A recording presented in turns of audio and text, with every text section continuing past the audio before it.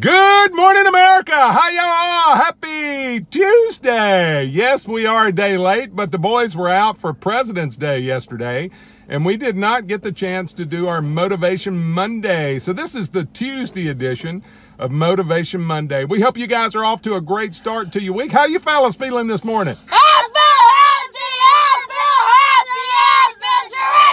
Wow, you can't get any better than that. These guys are fired up and motivated to head back to school this week. Well, guys, over the last several weeks, we have looked at love, and Jesus taught us that we're to love our neighbor. Now, who is our neighbor, guys? Everybody. Everybody. We learned that love is patient, that love is kind, that love does not envy. We also learned today that love is what, guys? Love is patient, love is kind, it does not envy, it does not boast, it is not proud or arrogant. Wow, that's a big one. In today's world, all the way from our leaders in Washington down to our friends on Facebook, it seems like we all are arrogant and prideful and boastful about everything that's going on in the world. And we're actually not supposed to be that way, especially towards other people. Paul taught us in the book of Philippians that we're to do nothing out of selfish ambition or vain conceit, rather in humility, that we're to value other people above ourselves.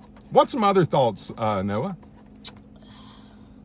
There are two kinds of pride, both good and bad. Good pride represents our dignity and self-respect.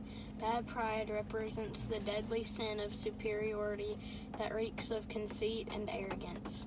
John C. Maxwell. Wow, that is a great quote from John C. Maxwell. Joe, what would you like to add to the conversation? Pride goeth before destruction, and a haughty spirit before a fall. Wow, where was that from? Proverbs 16:18. Wow, Proverbs 16:18. There is no better scripture on pride, is there? Pride goeth before destruction, and a haughty spirit before a fall. Luke, what would you like to chime in with? The truest characters of ignorance are vanity and pride and arrogance. Vanity, pride, and arrogance. That's exactly right.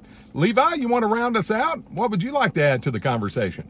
Arrogance is the mother of Pride. pride. Again, Pride is what?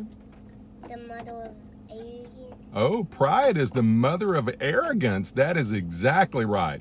Well, guys, if we're to truly live with love and love towards our neighbor, which is everybody that we come in contact with, we can't be pride and boastful towards them or arrogant. We need to treat them with respect.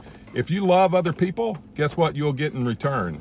You'll get love. Well, guys, we love you and hope you have a lovely week. Bye, y'all. Bye.